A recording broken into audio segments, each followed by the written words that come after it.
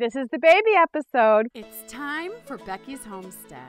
Do you want to raise backyard chickens, grow a garden, enjoy home-cooked meals, and be a little more self-sufficient? I used to do the 9-to-5 grind in the suburbs, but in my heart, I knew that wasn't a real life for me. So one day, I sold it all, moved to the country, built my dream log cabin, and started homesteading. I've never looked back.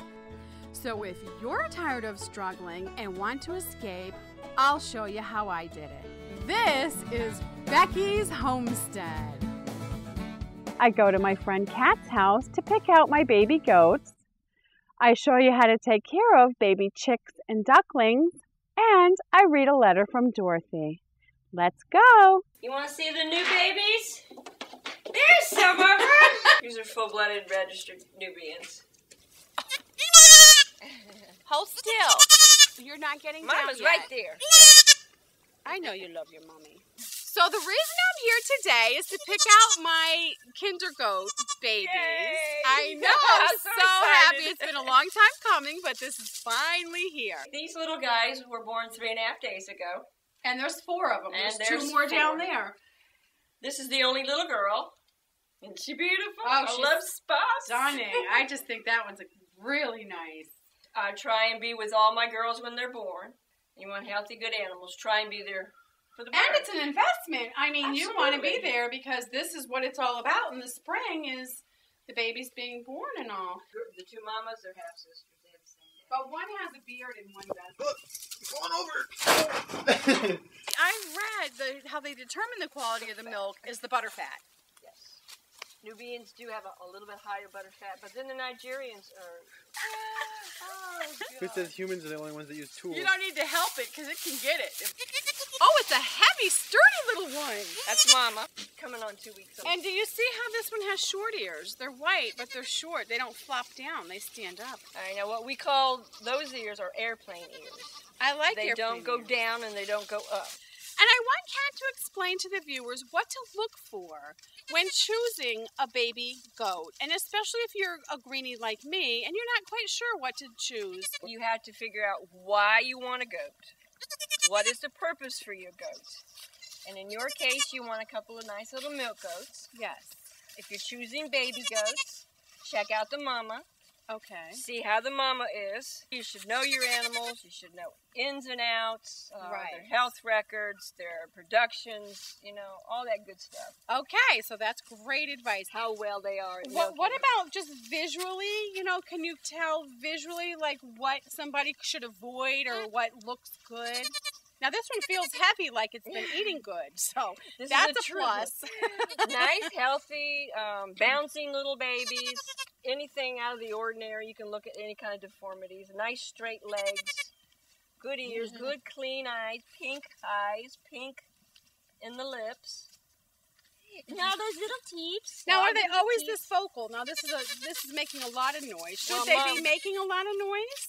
I would love an animal. In my opinion, I would love a bouncing vocal animal. Besides, Mama's right around your feet Yes, she is. I feel her leaning on me. with brothers and sisters. Okay, so that sounds really good. So I doubt you're going to find that in an auction. I would recommend finding a breeder.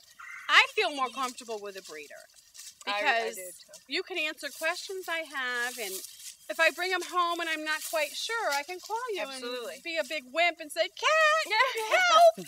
Where if you purchase your goat at an auction, there's nobody to call. And you don't know anything about the animal. Right. But I want to make sure that Kat explains to the viewers the 2 tests that dairy goats need to make sure they're healthy if you plan on using the milk for your family. I know Okay. there are 2. Is that correct, Kat? I do 3. Oh, 3. Okay, do I'm 3. wrong. 3 of them. I do a TB test and a brucellosis test. Both of those diseases will carry over into milk through humans. So that's the important It's part. important. That will carry through in the In the milk, milk. so your family will be consuming that. Absolutely. If you Absolutely. don't have that tested. Now, let's say it proves it comes positive. Can you treat that and cure that, or is that goat no longer going to be useful for a dairy goat? I don't know exactly if there's a cure for it, and I know there's no vaccine that I know of. Okay. and I wouldn't take the chance. And what about the third test that you do? All right, the third test is a CAE test. CAE. Caprine arthritis encephalitis. Okay. It's a very, very deadly disease, and it's very contagious through your herd. Is there a cure for that? There is no cure whatsoever. So for all three tests, there's no cure. So it's very important to get the tests done. I do. Even though I'm a beginner, one thing I've noticed, it's big in the industry, is they pull the baby off the mother right away. They pull the baby. And so I guess they're, without spending the money on testing, that's their way of a safety net. Don't bother spending the money on testing, just pull the baby right away. Well, when they start pulling babies, you got to feed them special colostrum and go through all that. And to me, that's a big expense. If they want to do that, that's fine. I have nothing against those who do it. Exactly. But it's not for me. So do you have any experience from purchasing a goat that wasn't tested and then having a problem after you got the goat home? Yes, I did. I had a friend who was out buying Nubians, and she didn't tell me that she was coming over with Nubians that she had purchased. And I said, I have a quarantine pin. I always have one, or try to always have one. She brought the goats over, and I says, okay, fine. Put them in the quarantine pen, and we'll get them tested immediately. The vet came out the next day or two, had them tested. One came back positive, and I said, all three are out of here. All three are out of here. You don't even want to chance it, I don't want to take the chance. They weren't in a milking situation, so that was good. Right.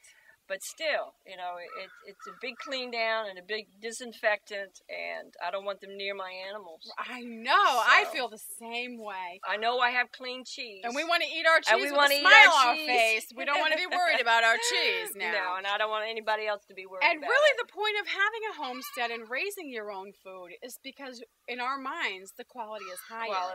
So we want to keep it that way. Absolutely. We want to keep the quality up there. That's the whole reason we homestead. Because we know what goes in the animal, and we know what goes out of the animal, and so our advice to the viewers is be picky and go ahead and test and have high standards. Absolutely, especially with new people. So I say, if you got a Nigerian, you might as well. What are you doing to me? He's just smelling you, and he's thinking you're a girl goat, and he just wants to love. Big fat Becky's hiding behind little skinny cat. Come here.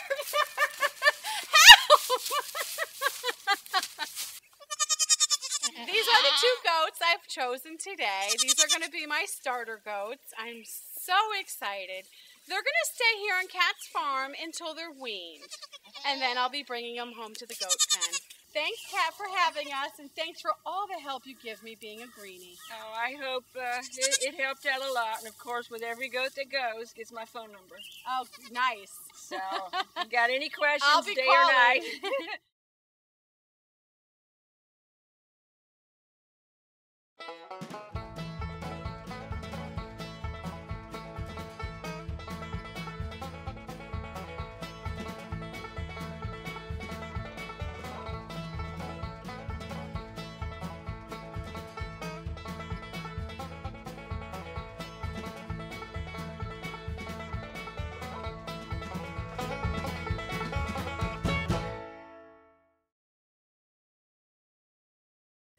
Okay, now I'm going to read a letter.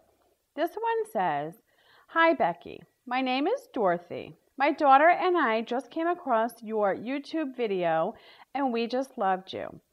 I just received 3 beautiful baby female longhorns that I ordered from Meyer's Hatchery. I've never had little chicks and am learning as I go. Right now, I decided to do the box method because I'm in Plymouth, Massachusetts, and it's still a bit cold. I was wondering when you think it would be good to introduce these little fluff balls to the flock.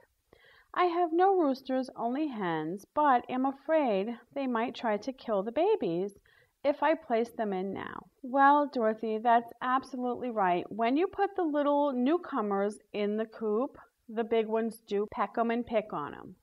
So at this point, I think the hens would kill the babies. What I do is I get a cage. Once the babies are big enough that they don't fit through the little cracks in the cage, I put the babies in the cage and put the cage in the coop. This kind of gets them used to being in the coop.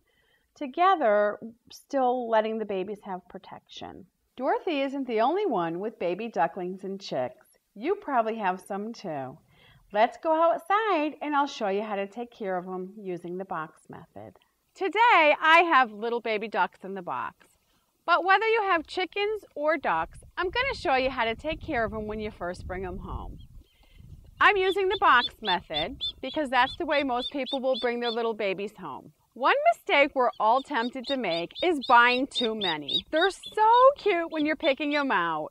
So try hard just to get a few. In my little box right here, I have 3 ducks. I'm going to show you how big they are. Now these ducks are miniature call ducks. They're very rambunctious, but they're only like, I think, 2 weeks old. They're not very old, and they're pretty big already. And they peep quite loud. They're calling for each other.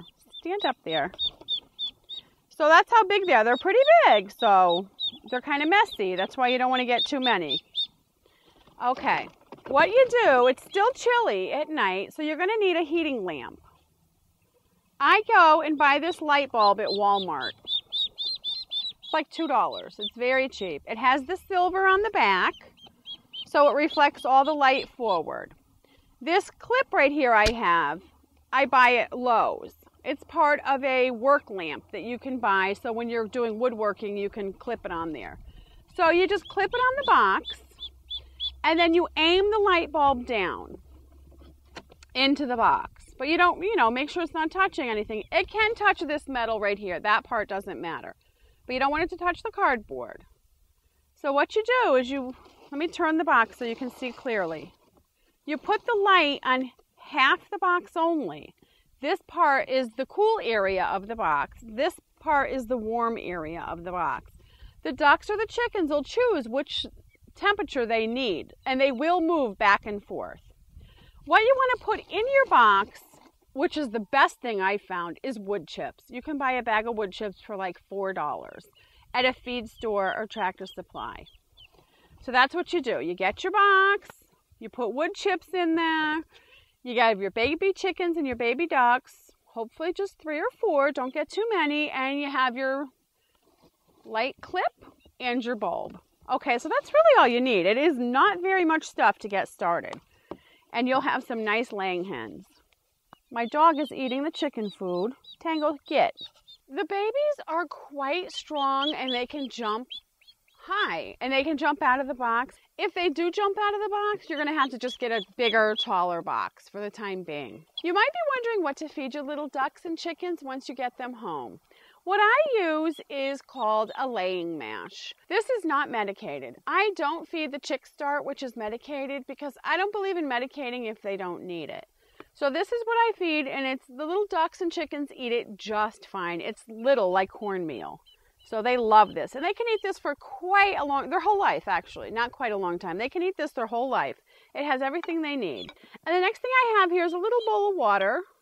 They are very messy with the water, so I do not give them a big bowl of water. I would rather give them a small bowl and fill it 3 or 4 times a day. So make sure you feed and water your chickens and ducklings every day, and I would say at least a heaping tablespoon per chicken or duck per day. That's about the amount you can start with, and you can make a little adjustments if need be.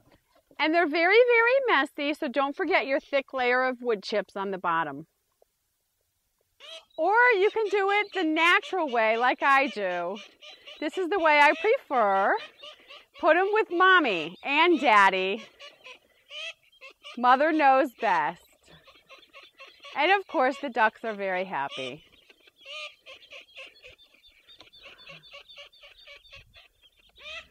And daddy's going to attack Scott. There they are. One big happy family in the triangle chicken coop. Thanks for watching. Email me your questions or suggestions. Happy homesteading. Bye-bye.